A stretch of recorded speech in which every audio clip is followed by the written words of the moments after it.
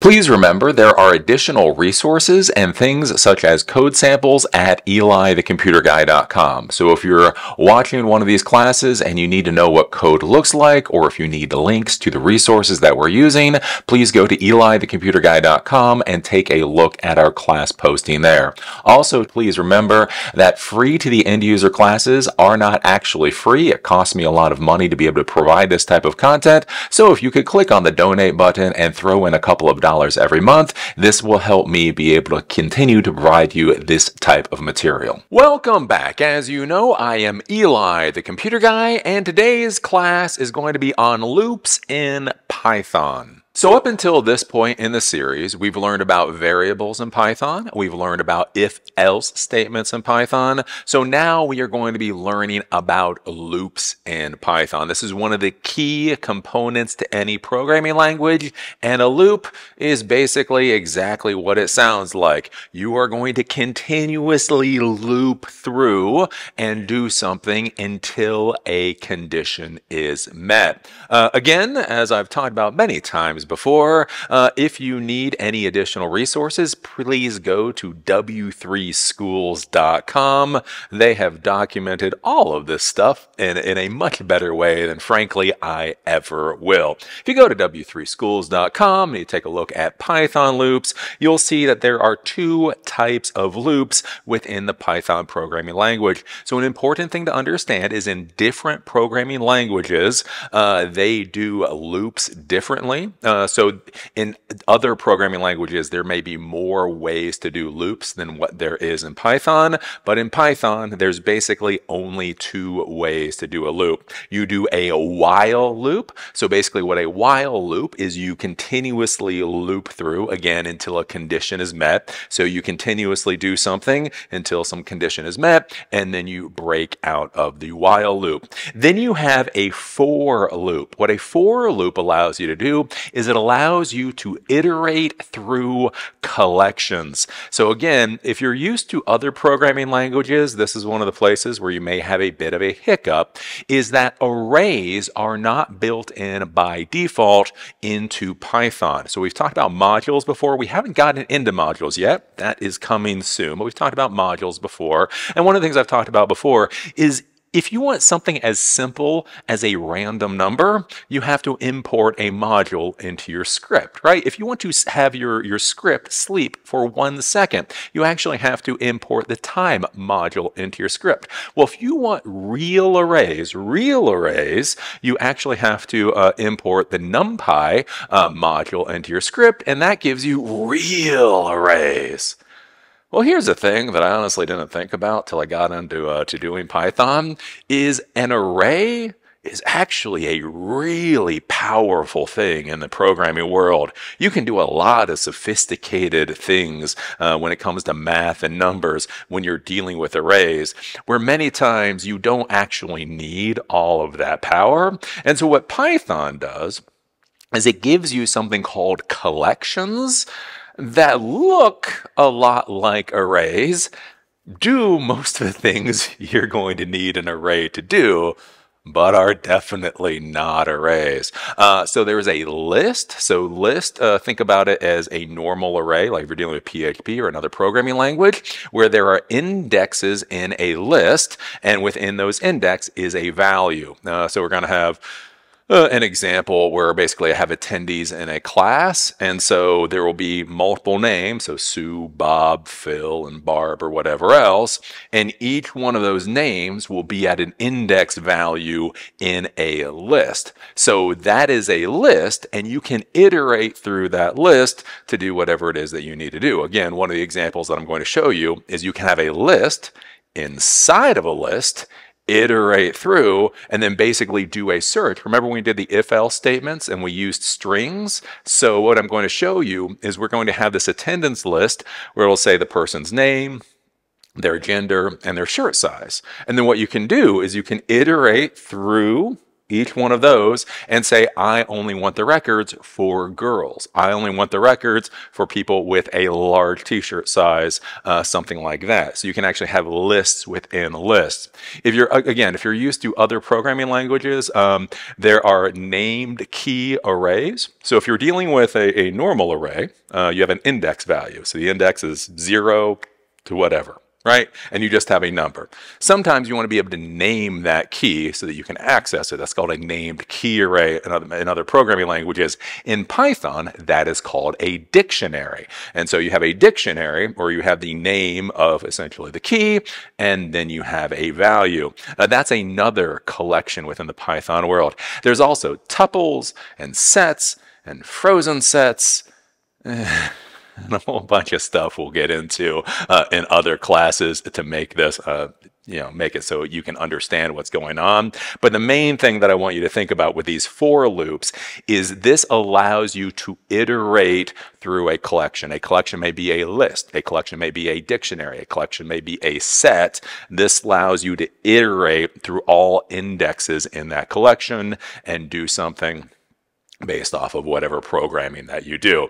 So basically you have the while loops and the for loops. Now when I was doing research for this class, I did see some people say that there are actually 3 types of loops in Python. So depending on your instructor and then depending on who's going to be giving you a test, there may either be 2 different types of loops or 3 different types of loops. The third quote-unquote type of loop is something called a nested loop, where you have a loop inside of a loop.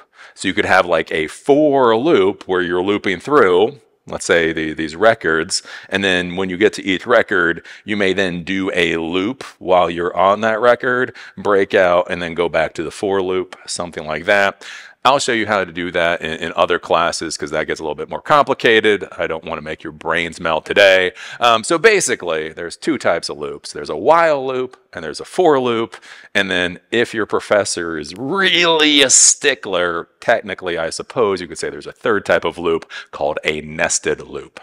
So now is your first experience with while loops in the Python programming world. So this is a very simple while loop here, but it should explain to you how a while loop actually operates. And one of the things that you'll find in the programming world is if you understand the basic concept of what's going on here, the much more complicated scripts that you'll be writing in the future, really, they just take a little bit more time, they take a little bit more energy to think about, but they're actually pretty simple if you understand what's going on. So basically with this, what we're going to do is we are going to count from 1 to 10, and we're going to just simply print this out on the screen. That's all we're going to be doing today.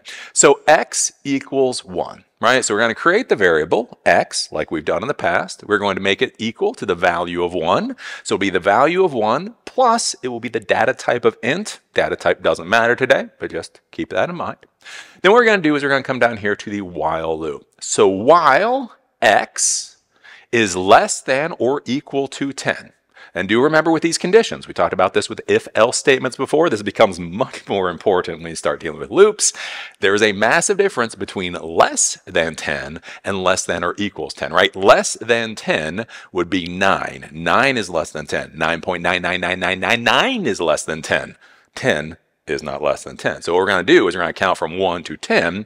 So while x is less than or equal to 10, we do the colon, then we're going to print out. Print, and we're going to use an F string here. So we talked about concatenation in that variable class. That's where you are able to take text that you write, put in variable values, and basically write something to the screen or write something to some other data store. We're going to do the F string. So F, single quotation mark, and we're going to say iteration. So iteration is literally going to get printed on the screen. Space, squiggly bracket, and then the variable name, close squiggly brackets. So the variable value, so we'll say iteration 1, iteration 2, iteration 10, right? Then we close, the single quotation mark, we close a parenthesis, and so that's what it's going to print out. And then we come down here and we iterate x up. By one. So again, in different programming languages, this is done differently. In a lot of programming languages, you can do x++, and that will simply add 1 to x. They don't have that in Python. Why? I don't know. It's just how it is. Again, that whole thing with syntax. Again, this is where I want to remind you with programming languages, learning new programming languages is a pain in the butt. It's simply, you know what to do. All I want to do is iterate by 1. How do I iterate by 1 in this language? In Python, you do x plus equals 1. So basically, x equals x plus 1. That's what we're doing here. And so you could do x plus equals 20. X plus equals 0.1. You could put whatever you want in here. But again, we are going to be iterating by 1. So we simply do x plus equals 1. So what's going to happen is x equals 1. It's going to say iteration 1. We're going to add 1 to x. It'll be 2. It'll loop through. Iteration 2. X will be 3. Loop through all the way until you get to 10. And so if I hit the run button up there, and you can see iteration 1, iteration 2, iteration 3, all the way down to iteration 10. Pretty dirt simple. Pretty easy. And again, that's how programming is. I will remind you though, right? This is where you can get into trouble with while loops. While x is less than 10, if we run this through, we'll get to iteration 9. So this is one of the things that can screw you up. Again, in programming, you can have something that technically works flawlessly. No debugger will ever catch it because it does exactly what you told it to do. But what you told it to do might be wrong. That's one of the things you have to be careful about with these conditions, especially when you create longer and longer scripts. When you take information from this loop, pass it to something else, it then gets passed to something else, it gets passed to something else, it gets passed to something else.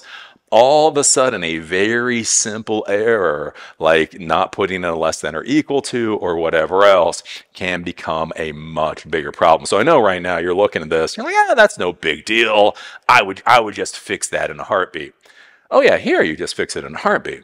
But again, imagine if you have a script of 500 lines of code when you're looping through doing things, and you muck up, you error out by like 1 iteration, that could be a big problem. But that is all there is to a basic while loop.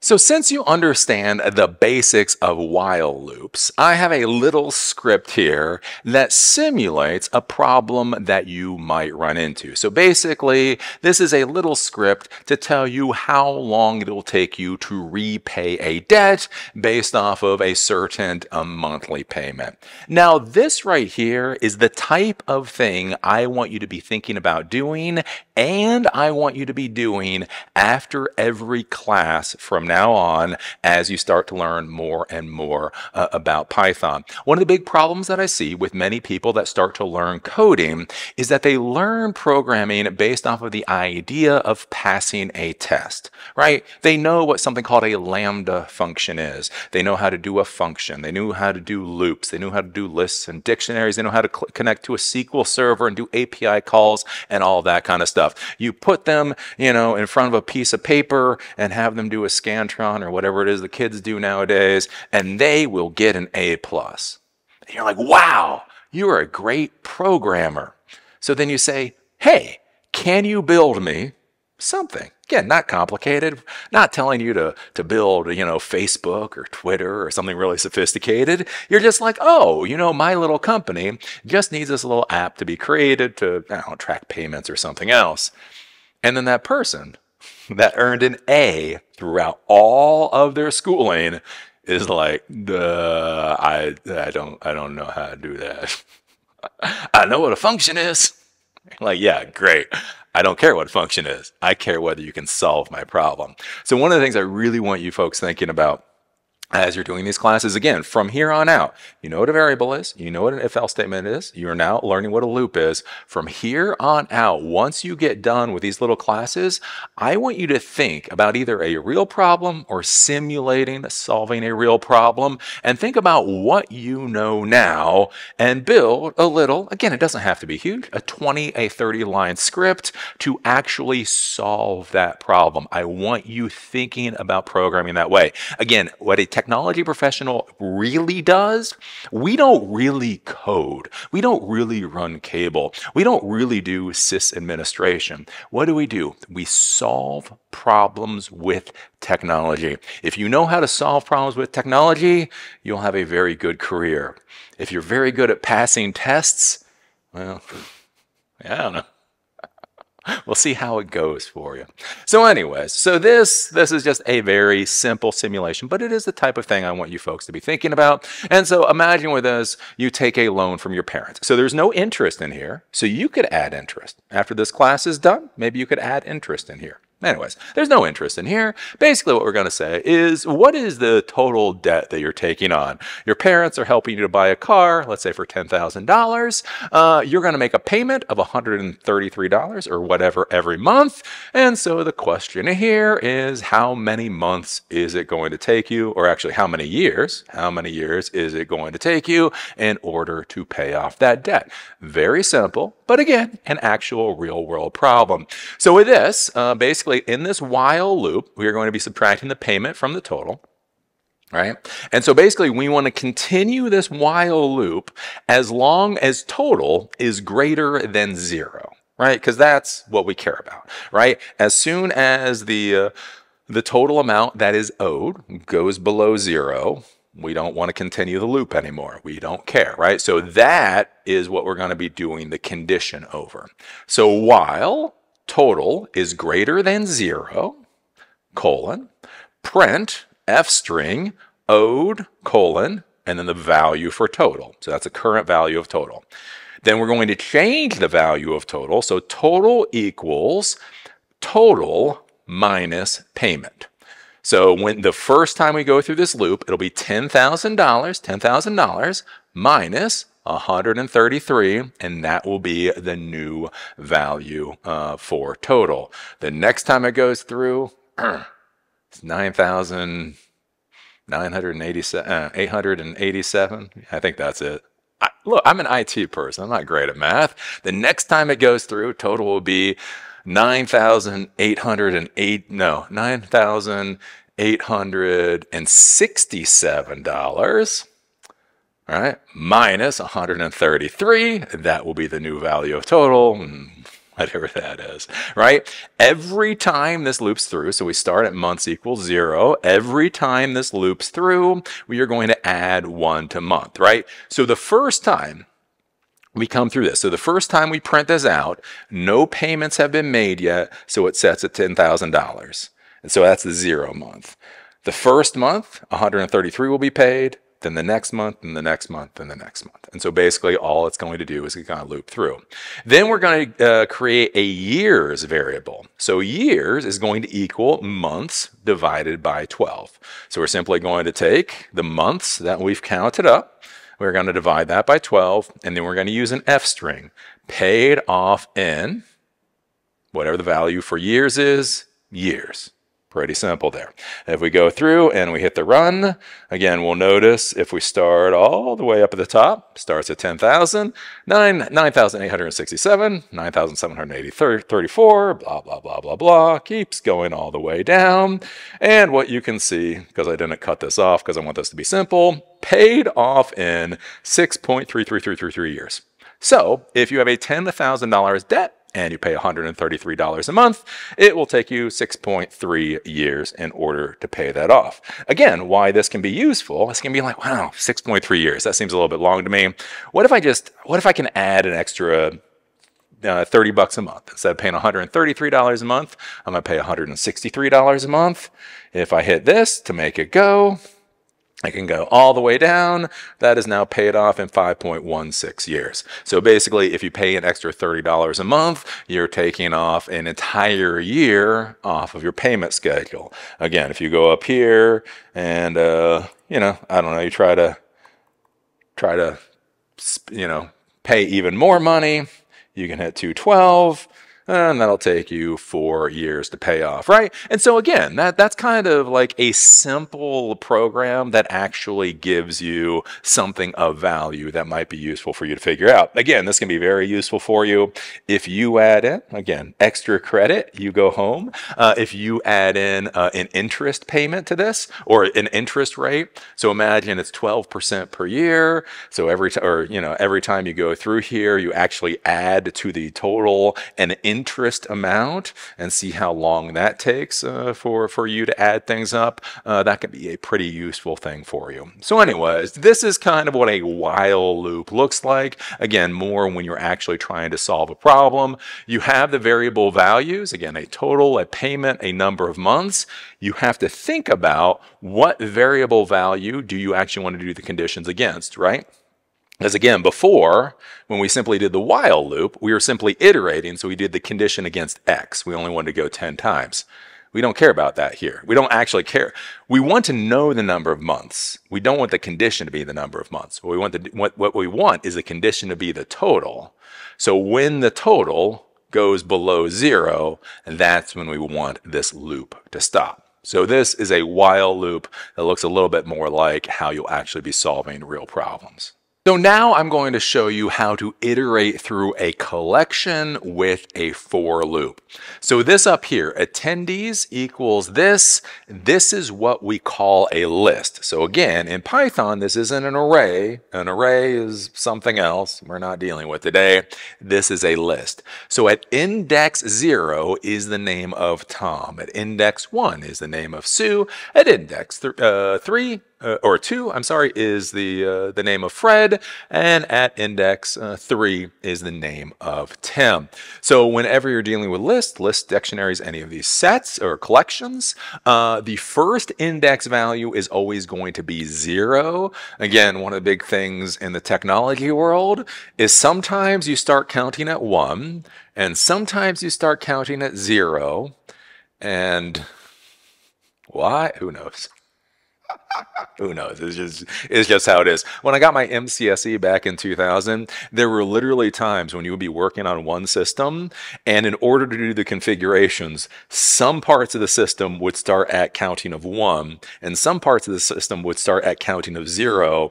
And when you did the test, you would have to remember, okay, the first of this is 0, and the first of this is 1, so the third of that is actually gonna be 2. It's a mess. It's just how it is. It's just how it is. So anyways, attendees, this is a list. Index 0 is Tom, index 1 is Sue, index 2 is Fred, and index 3 is Tim. But with this, when we do a for loop, we can iterate through any type of collection in the Python world. Again, lists, dictionaries, sets, tuples, frozen sets. We'll deal with that kind of stuff later. We're just dealing with a good old-fashioned list today. So whenever you create a list, you have the square bracket. The value within the list, if you have string values, have to be within either single or double quotation marks. You separate each value by a comma, and that's how you have all those values. Then we do what I normally call just a for x loop. So this is fine with simple programs. I'm going to show you how you can change this in a second. But basically, if you just need to iterate through a list really quick, and it's a simple, stupid program, I just generally say just for x. So for x in attendees. So basically what we're saying is for each item in the attendees collection or list, we're simply going to print out that name, that index value, right? So if I then go and I print this, we can see it prints Tom, Sue, Fred, and Tim. So basically, again, for each item in that list, print it out, go to the next line, and it prints out here. So this works. This works, and it's fine technically. Now, once you get into more complicated scripts, again, you start doing 100-line, 200-line, 1,000-line code scripts, doing for x might start to get very confusing because you forget what you're actually interacting with. The important thing to understand here with this for x, is Python doesn't really care what you name name this, right? You can name this whatever you want. Basically, you are creating a name for this index within attendees. So if I wanted to make this something a little bit easier so I could remember, I could do for name in attendees, print name, right? So for name in attendees, print name, and then I run the script. And again, Tom, Sue, Fred, and Tim, you get the exact same results. So the important thing here, and again, whenever I'm doing scripts in the future, whenever I'm showing you things, again, a lot of times I'll just default to 4x because it's a lot easier. But again, if you're making something more complicated, just realize this can simply just be a name value. So you can do so for name, so for, well, you're always using attendee, maybe attendee instead of attendees, for something else, and then you just call it later for whatever it is that you're trying to do. And so this is all you're going to be dealing with a for loop. Do not worry. You're going to be dealing with so many for loops going into the future. Don't feel like I'm shortchanging you here. You're going to get sick of for loops in no time at all. Now, in this example, I'm simulating pulling in values from some type of data store. So you can store data in what is called a CSV format. It's called a comma separated value format. And basically, you can simply store that into text files. So a lot of people think when they're going to be creating Python scripts and they need to be writing data somewhere or reading, data from somewhere, that they have to be using some type of database. And to be clear, databases are a great way to go, especially if you're trying to scale up your app. But many times you don't need a big old database in order to be able to interact with your data. You can literally just save to a normal text file and pull from that text file to do whatever it is that you're doing. When you do that, you're going to be using normally what's called a CSV file, or a comma separated value file. And so with this, it looks kind of like an Excel spreadsheet, kind of sort of, if you look at it the right way. We're basically, the first column for this would be the people's names, the attendees' names. The second column would be their genders. And the third column would be something like their t-shirt size. So again, especially think about this. If you have a small office, so let's say you have 20 people in your office and you're going to do some kind of office party, and you just, I don't know, you need to do some kind of correlation or whatever, you could simply use a text file, put all their information into a text file in this comma separated value format, and then, do whatever kind of data checking that you want to do. That type of thing. So anyways, so we have these attendees here. Now let's say I want to know all the girls for the attendees. So again, maybe we're sharing rooms. Who knows? It's the modern world. Who knows what people are doing? But we just want to know, okay, we just want to see who all the girls are. So what we're going to do is we're going to say 4x in attendees. So attendees is a list, but you'll notice these internal brackets. So each one of these is actually a list within a list. So where I showed you before with the comma separated value, or with the list where it was like Tom, comma, Sue, comma, whatever. So you can actually have a list, comma, another list, comma, another list, comma, another list. Right? You can have that type of thing with Python.